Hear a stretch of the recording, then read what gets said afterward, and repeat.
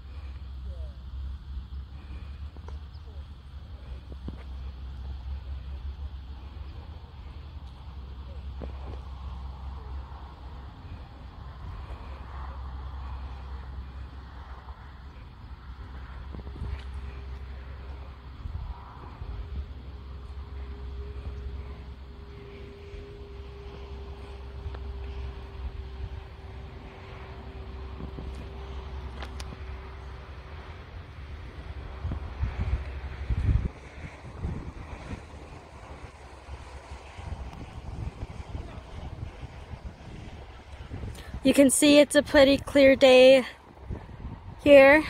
It's beautiful.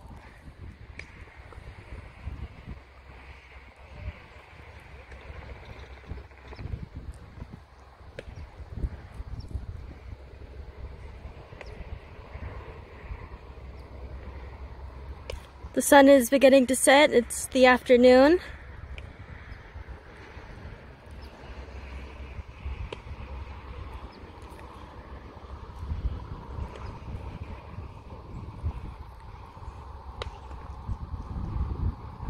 I chose this area because first of all, I'm kind of stuck on campus. Second of all, I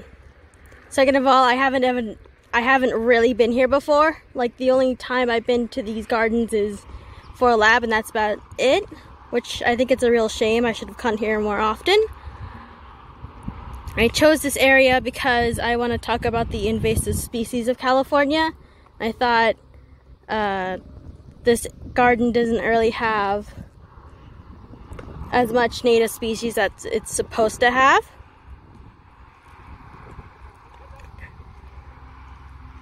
But you can see the sun is coming down and being really, really beautiful. It's cloudy today, but I think we need a little bit of rain.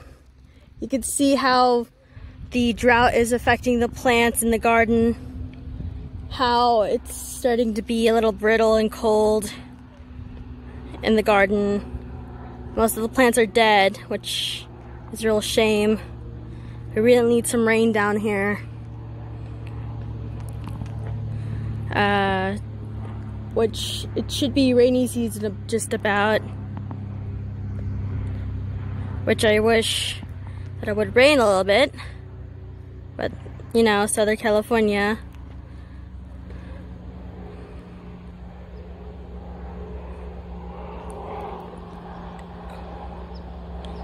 You can see how dry it is.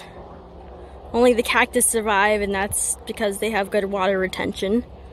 It's about to be the 7 minutes. We're at 6 minutes. You can see the famous well over there.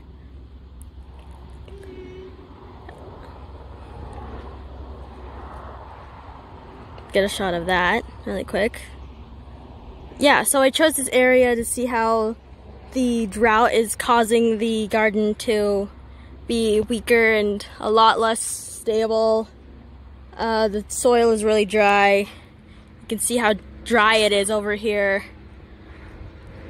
We really need to care for these plants better if we want to actually have a garden, especially on the hillsides.